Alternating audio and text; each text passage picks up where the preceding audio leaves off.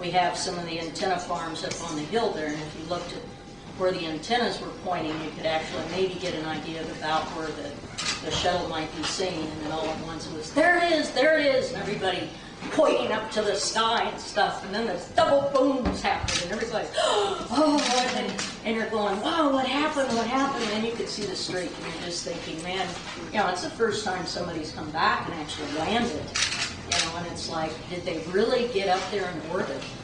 And are they going to come down? And sure enough, here they came down, and it was just gorgeous coming down. It landed, and it looked like it was almost coming right at you. I mean, it was just still get chills.